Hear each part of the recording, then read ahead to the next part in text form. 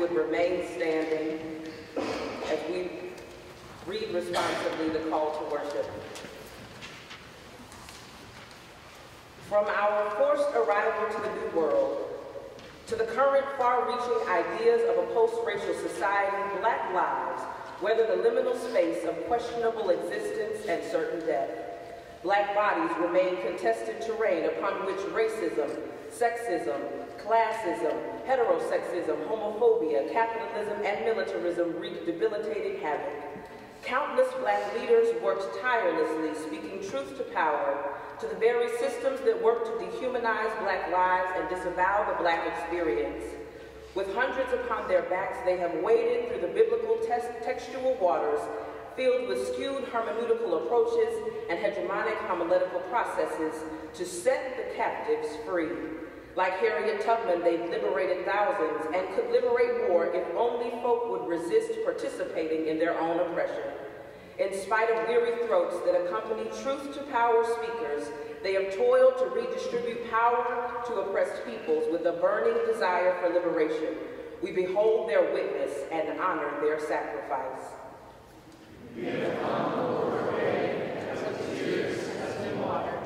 We live in a society where Black children are not viewed as children, but as threatening brutes and sassy Jezebels. We live in a culture where walking to the store with a hooded sweatshirt, listening to loud music in your car, switching lanes without signaling, selling untaxed cigarettes, playing in the park, being a stranded motorist, refusing to turn over your cell phone to your teacher, or attending Wednesday night Bible study are all actions that can get you arrested or worse, get you killed.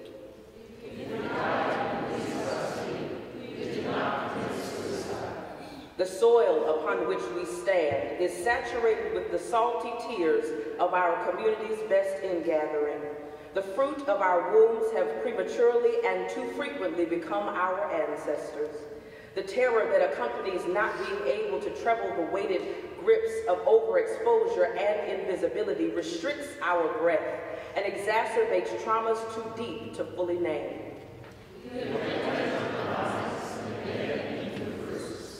Entire communities are dangling from 21st century poplar trees. Blood on the leaves and blood at the root.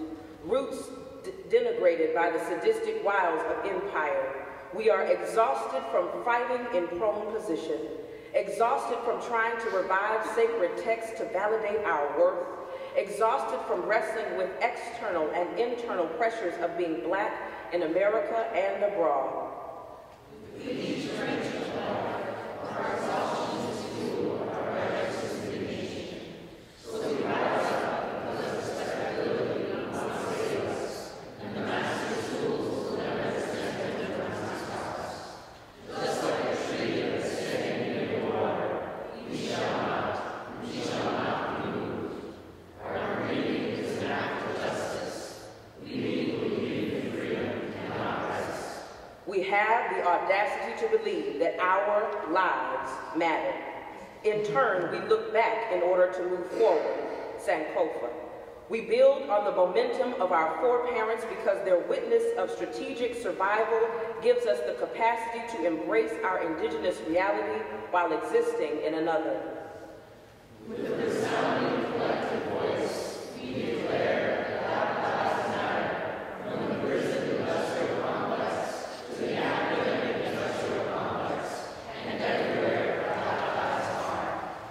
their names.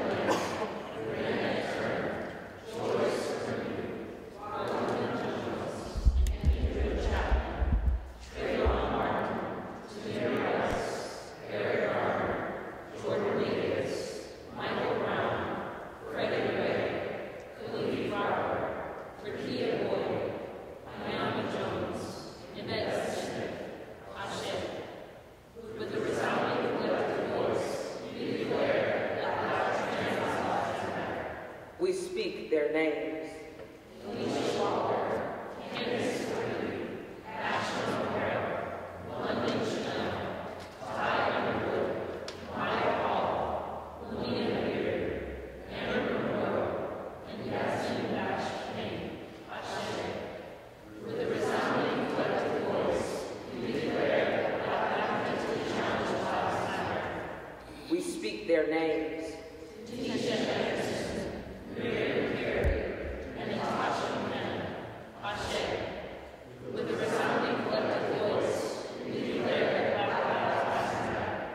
We speak their names.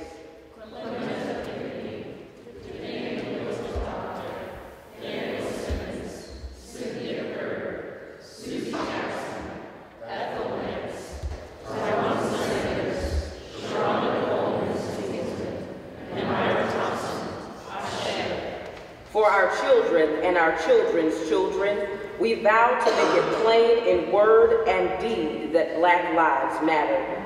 We refute the notion that our Black bodies are a menace to society. We affirm the sacred worth of our embodiment and acknowledge that Black flesh has always been a conduit of the divine. We honor the Creator by honoring its creation. Every child is born, morning star rises, singing to the universe who we are. We are the descendants of Imhotep, Nzinga, and Ya Asantewa. We are the sons and daughters of Obatala, Yemanya, Oshun, Shango, and Ogun. We are believers in and followers of the liberated one, Yeshua.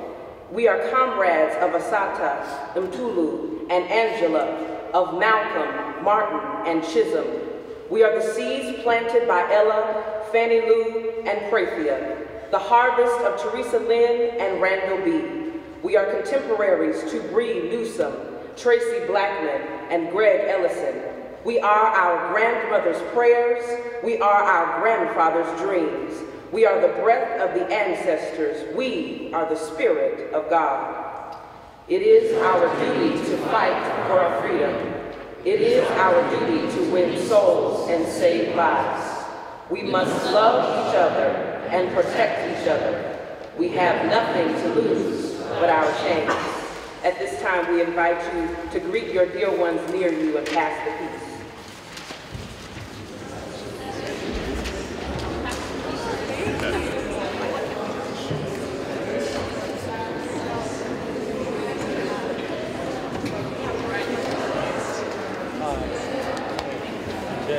Caesar, peace. Peace be with you.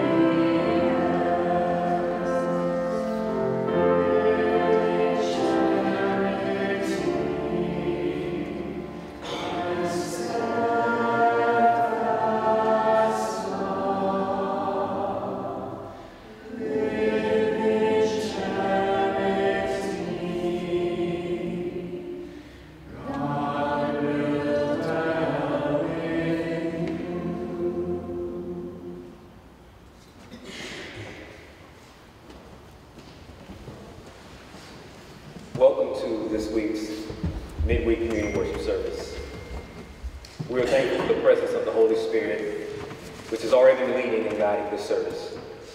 I invite you to look at the back of your program, in which you will see a bio of this morning's preacher, Kaiya Jennings, who is a graduate of Samuel Whit Proctor School of Theology and a current Master of Second Theology student.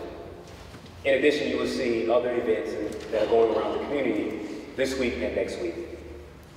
Feel welcome in this place on this morning. If you feel the need to clap your hands, clap your hands.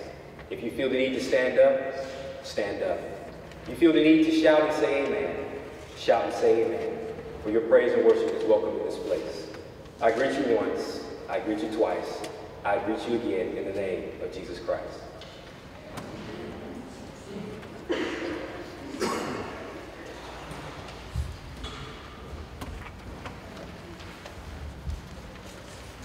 This morning's epistle reading comes from Hebrews chapter 11, verses 32 through 34. And what more should I say? For time would fail me to tell of Gideon, Barak, Samson, Jephthah, of David and Samuel, and the prophets, who, through faith, conquered kingdoms, administered justice, obtained promises, shut the mouths of lions, quenched raging fire, escaped the edge of the sword, won strength out of weakness, became mighty in war, and put foreign armies to flight. May we hear the wisdom in these words.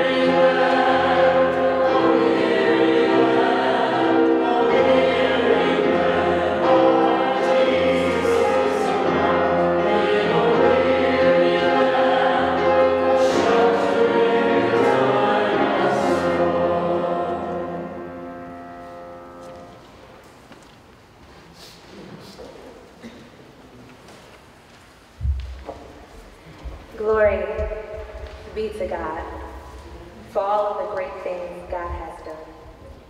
To the director of this dear chapel, the chapel assistants, thank you for extending this kind invitation to this small town country girl from Virginia who is getting her first taste of the big city. Thank you. To you, God's children, our professors, faculty, staff, my colleagues, friends, family, visitors, it is such a great day to be here with you all. The scripture has already been read in your reading. Thank you, ma'am. And I would like us to concentrate on this theme. Stay in the fight. Let us pray together. God, all of you and none of me. God, none of me and all of you. Consecrate me now to thy service, Lord, by the power of grace divine. Let my soul look up with steadfast hope, and let my will be lost in thine. Yes. Amen. Stay in the fight. May 5th, 1964. My grandmother, whose name was Ethel, was amongst the 1,000 strikers who laid their bodies across railroad tracks in order to prevent the trains from entering the loading station at the local peanut plant where she worked. My grandmother, alongside her fellow co-workers, prostrated themselves across those tracks in protest of the segregationist wages that the company paid them, which were significantly lower than the laborers and employees. One union worker at the time said this, and I quote, "We are not striking just for higher wages. We are fighting segregationist policies." Being intimidated by law enforcement officers carrying billy clubs, spewing threats of arrest while holding leashes to barking police dogs, she continued to lay right there, where an incoming locomotive could approach at any time, instantly robbing her of her life because she knew that what she was fighting for was bigger than her. She did it so that the 5 small children that she had at home could one day have the opportunity to live in the light of dignity. She did it so that her grandchildren would not have to drop out of middle school to work, but could go on to become not only high school, but college graduates. She did it so that the nation in which she lived would no longer have a monochromatic view of society, but would see the beauty that exists in all of the skin tones of God's children. She stayed in the fight because she had enough faith to know that with everything she was enduring, with all of the hardships she faced, she knew that it was indeed worth the sacrifice. Stories like my grandmother's still reverberate through the households and homesteads and millions of families across America. Stories about how our ancestors overcame injustice and tackled issues of inequality with the hope that their action would one day make a difference in a culture that would not only preach freedom, but produce freedom. Stories about how persons were willing to sacrifice everything that they had in order to be a positive influence on all of humankind. Even our scripture text from Hebrews 11 shows us today about how our biblical predecessors like David and Gideon, Esther and Deborah, all stayed in the fight regardless of how the outside world viewed them, despite the consequences or how they felt. They stayed in there because they had faith to know that the sacrifices they would make would produce justice, provide freedom, and would allow them to be in a position to receive all that God had promised them. Even during this Lenten season, let us remember Jesus while in the wilderness for 40 days preparing to begin his earthly ministry. Even with the lack of food and rest, Jesus had enough faith to know that the time that he spent there in the desert being tempted by the enemy would be indeed worth the sacrifice. My brothers and my sisters, where there is no sacrifice, there is no success. Nothing in this world comes easy, and to ensure that the next generation will have a place and the space to be all that God needs them to be, we must sacrifice and endure the wilderness like Jesus. We must face giants like David. We must be fearless in times of battle like Deborah. We must continue to pray tirelessly and fervently, even if people think we are a little strange like Hannah. Because, my dear friends, what we sacrifice today will produce the fruits of our tomorrow. Yes, we are in Lent, and some of us have given up sodas, cookies. This is the time in the Baptist church where we will say amen. Cookies, cake, candy. We have put aside Facebook, Instagram, Snapchat, and Twitter. But I stand before you today to ask you, what else are you willing to sacrifice?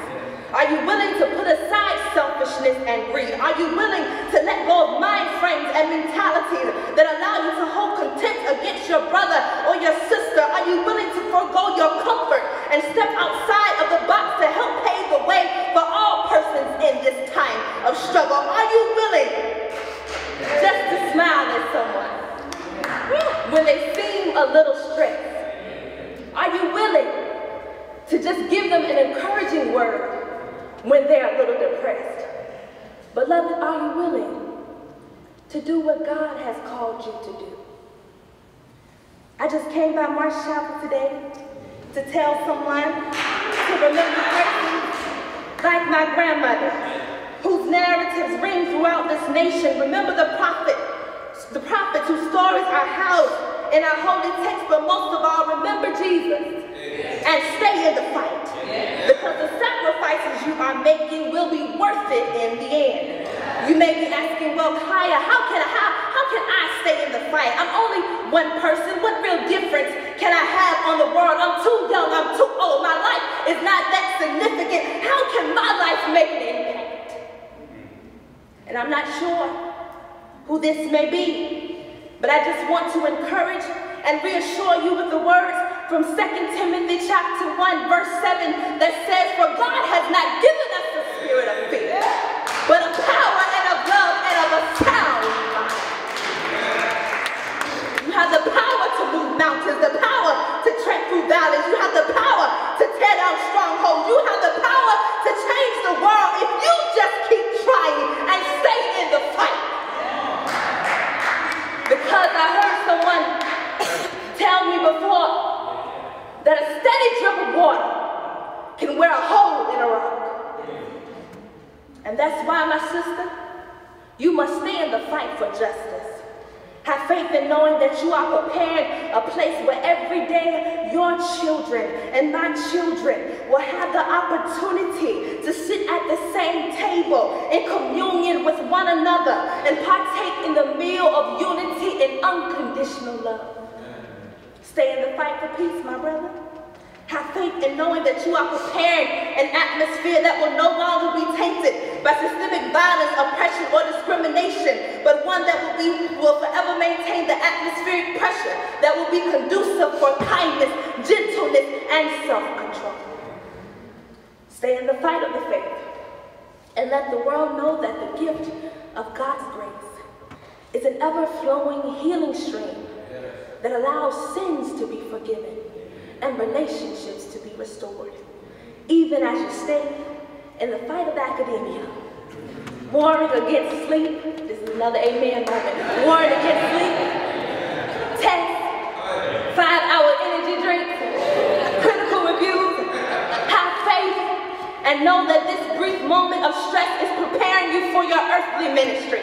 It is preparing you to preach the goodness that is the gospel. It is preparing you to provide care to God's people. Preparing you to speak truth to power. Preparing you to be the beacon of light that pierces through the darkness of evil to radiate warm beams of hope upon the hopeless. Beloved, you can't give up now because there's still too much work that we have to do. Our families are deteriorating, our children are dying, our water supplies are becoming poisonous, our planet is overheating, our sisters and our brothers and our mothers and our fathers are still being lost to the incarceration system. And these things let us know that there is still work that we must do. So I charge today, my dear friends, as I go back to my seat, thank y'all. It's been a pleasure. I'm only here for 1 year. I'll be out your way in a little bit. But our charge today, my dear friends, is to stay in the fight so that one day we can take heart in knowing that with everything that we have done, with all of the battle wounds that we wear, and with all of the scars that we live, that we can look back and know that it was indeed worth the sacrifice. Stay in the fight, my sister. Stay in the fight, my brother, until the day we can join hand in hand and say that we all have overcome. Amen.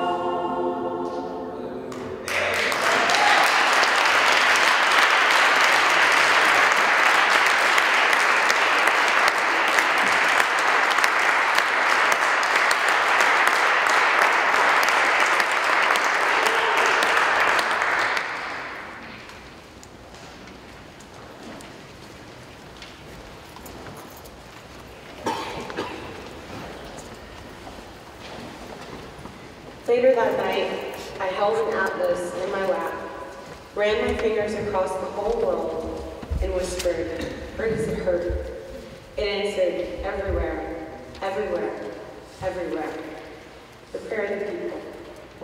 Spirit of abundance, God of grace, bearer of hope, we pause now to remember those stories that are all around us, but so often passed over. Those stories that when told are shared because of what someone is, not who they are. This month in our nation's character is Black History Month. Help us to realize that Black history is all of our histories. May the day come when these stories are so wildly taught that no month need be separately divided. We know this day will not come until we as a people make different choices. We pray now for those new choices. May we come to see a day where the prison system becomes redemptive, not punitive. A day where the legal system learns to focus more squarely on the facts and not the colors of our skin. A day where our schools are as well funded as the needs demand. May our role models be allowed to excel when they thrive and not be taken down for their rich heritage. We know this will require a shift in power, and this can be scary for some. Give those full of fear hope. May we come to know grace so that our hearts will not be hardened to the pain around us. There are so many beautiful stories needing to be told, and we need to get the chance to hear them. Widen our vision so that the history that is shared this month and every month can come to be known as our history too. We are most human when we see the humanity in others.